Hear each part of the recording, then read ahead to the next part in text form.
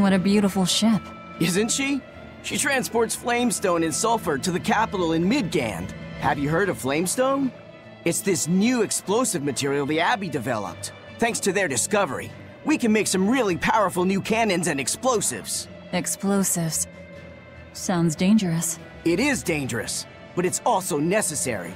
Not only are there demons about, but we've humans to contend with too. On the bright side, with a higher demand for flamestone, Hellowes is prospering like never before. Flamestone is the only reason our little snowbound city is thriving. So this ship goes to the capital. If I asked, could you take us with you? Nope, not happening. Besides, any ship carrying precious ores has an exorcist on board for security. Sounds like they keep a tight lid on things. Yeah, I guess. But the Abbey makes the rules, so what are you gonna do? Without the Abbey, humanity would be dead in the water.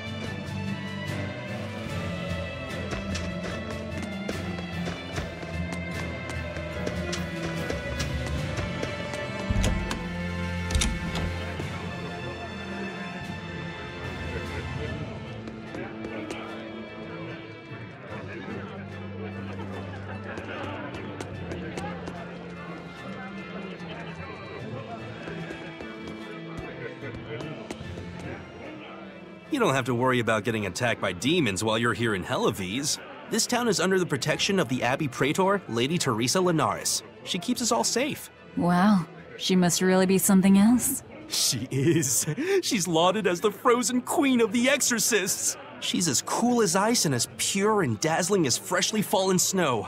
She's just the white knight Hellowes needs. Our town is as beautiful and pristine as it is because we have Lady Teresa here with us. Anyone who disturbs her order, whether human or demon, will be frozen by her wrath, soul and all. Sounds just like an exorcist. The way she glares at the filthy. Oh, if only she would look at me like that, with those ice-cold eyes. Teresa, my love. If she lets idiots like him run around loose, then I'm sure she's not as infallible as he thinks she is.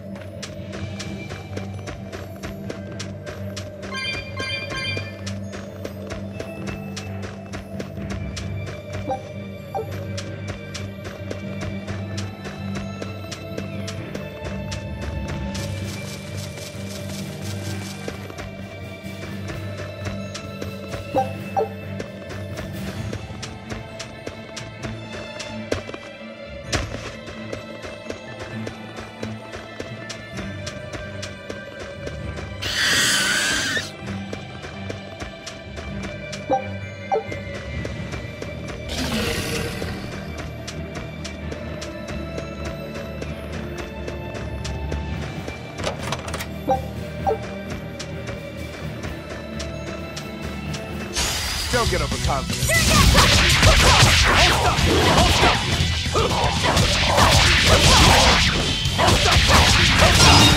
that all you got?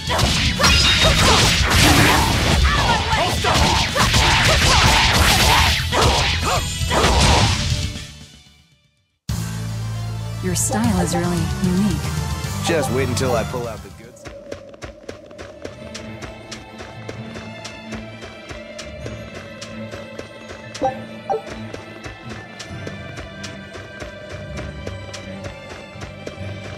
Look, there's something growing all the way out here. It's a Berseria. That's quite an elegant name. My sister loved them.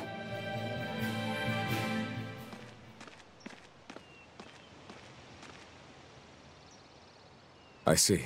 Thank you. And everybody's in position, I take it? Yes. Preparations are underway now. We're all looking forward to it. Not much longer. Keep up the good work. Of course. If anyone can succeed, it's you, sir.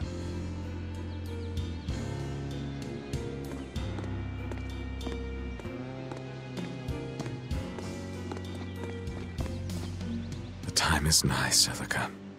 Time to do what needs to be done. For you, for him, for everyone.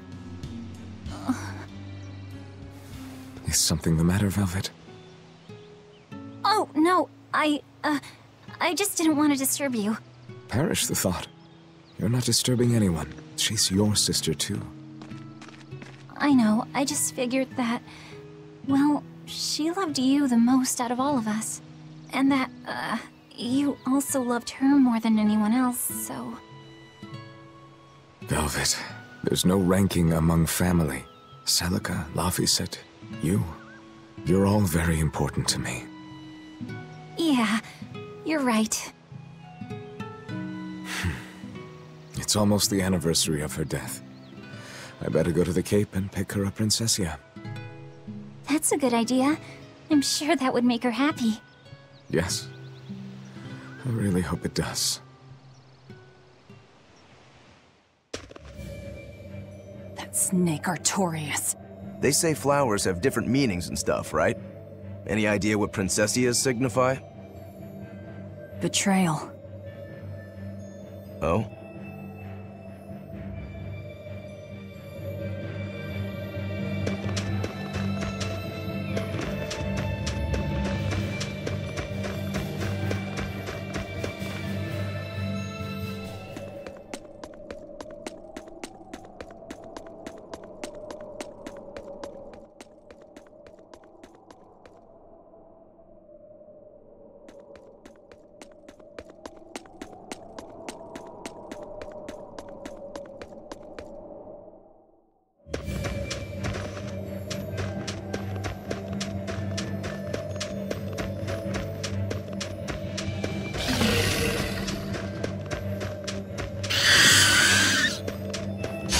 Better be ready.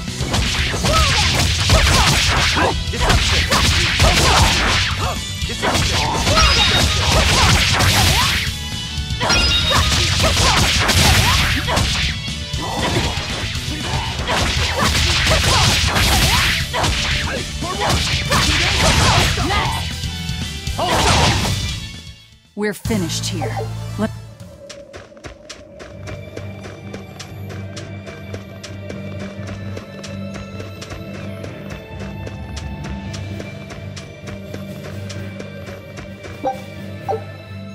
Nothing but ice and snow as far as the eye can see.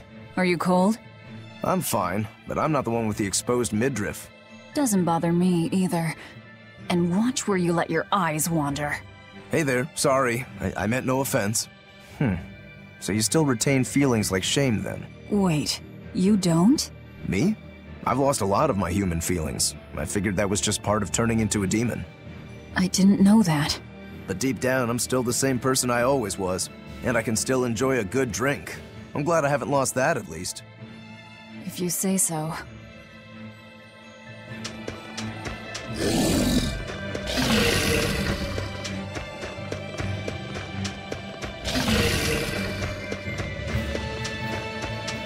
I see a village. Let's go ask around.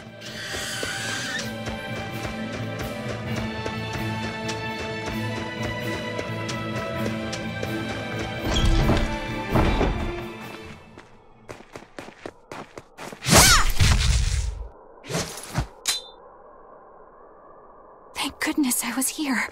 But any further attacks and... An exorcist. Was that Dial she slew? No, it wasn't a lizard demon. Are you crying? It's just... everything that's going on. Demons run rampant in the Outlands, and yet the Abbey has explicitly chosen not to come to their aid. It's true we haven't the forces to be everywhere at once, and the people of the Outlands refuse to obey the Abbey's rules. It's a heartless decision, I know, but it follows from the Abbey's perfect logic and principle. Why make excuses to me? I'm not making... My name is Eleanor Hume. I am a praetor patrolling for the Abbey. What is your business here? We heard there was a murderous demon in this town who fled from Helives. The Shipping Guild incident, yes. I've been looking into it, but I haven't found any clues yet. Worry not. We will track down that foul demon and put it to the sword.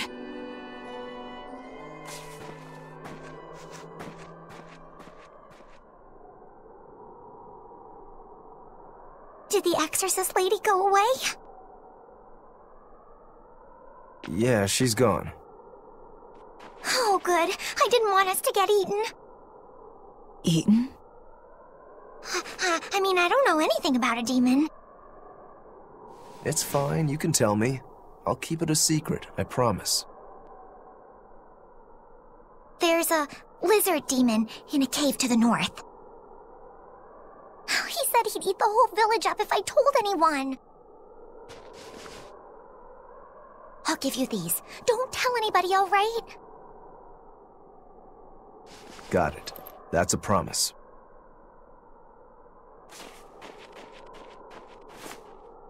A cave to the north.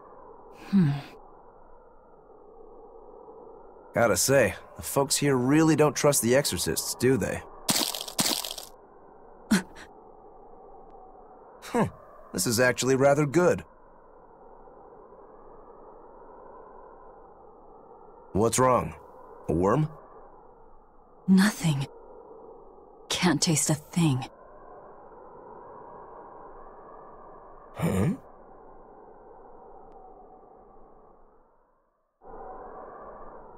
We learned what we need to. Let's look for that cave. That woman said she was patrolling for the Abbey. What's that mean exactly? They're handpicked agents who travel the kingdom gauging the Abbey's success in the demon fight. They also make sure the other exorcists are conducting themselves properly. I suppose you could liken them to military police. Since the Abbey imposes so many rules on the populace, they want to show they're above board. But if they need to police themselves, isn't that as good as announcing corruption in the ranks? Some would say it's more honest this way. Idealism alone won't change the world. Maybe that's why our determined little exorcist was crying. I bet you're right. That does fit the picture. Although it's best not to take a woman's tears at face value. Huh? Just some common wisdom.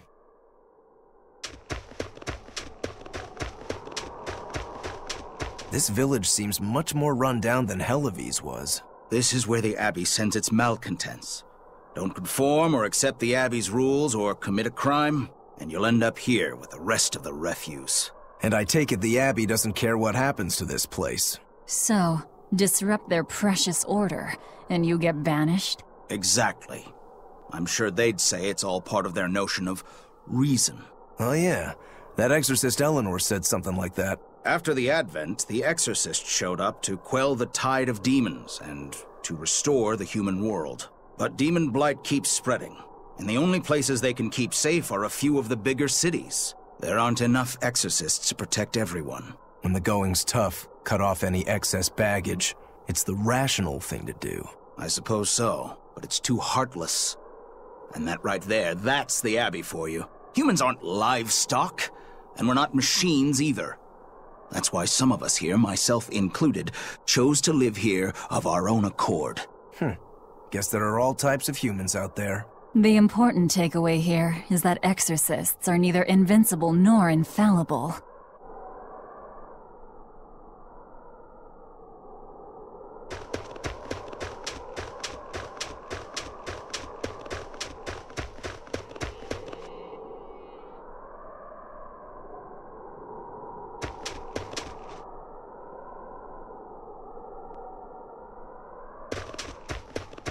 That's one fine yak you've got there.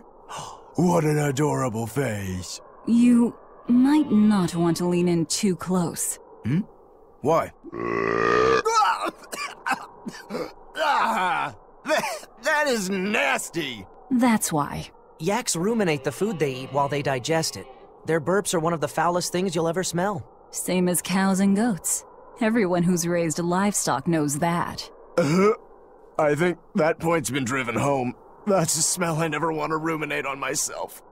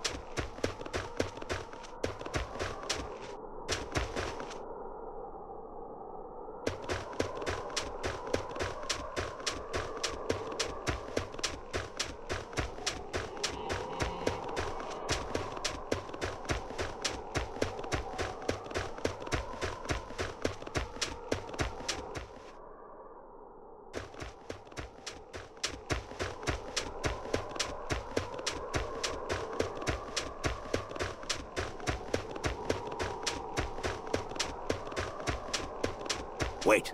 My granddaughter said she spoke with you. Hey, hold up. It's not like we threatened her or anything. Don't worry, I know.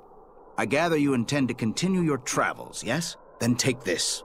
It's nothing fancy, but hopefully it helps.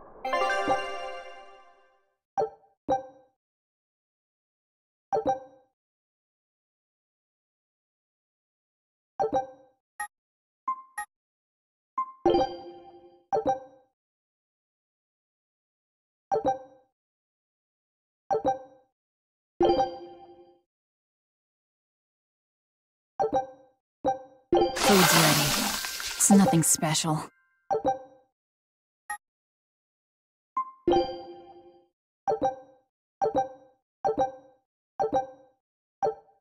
Ah, now that hit the spot. Hey, Velvet, can I ask you a question? You can do whatever you want, but just because you ask doesn't mean you're getting an answer. So, about that whole apple thing, you can't taste anything? Not entirely. I can taste blood. Nothing else? Nothing. And I don't think I can feel full either. You don't think? You talk like you've never had a good meal before. I haven't. Not normal food, at least. Not since I became a demon. So, what have you been eating? Please. You were in that prison with me. I'm sorry. Forget it. This is just what I am now. As long as I have a recipe, I can still cook. And now I don't even have to worry about how it tastes. I suppose. Food keeps my strength up. That's all I care about. Oh yeah, the guy at that weapon shop gave me some booze for the trip. I nearly forgot about it. You really think it's a good idea to drink when we've got demons to fight? A little drink'll warm me up. I thought you couldn't feel the cold. That's true, I suppose. Well, I'm not drinking it anyway. I'm using it for something. Like what? Got some wounds to clean? That's one use for it, sure. But I've got something more practical in mind. By pouring it on the pegs that hold the blade and hilt together, the wood will swell and hold everything firmly in place in battle. You've got such a one-track mind, I swear. That's just the kind of demon I am.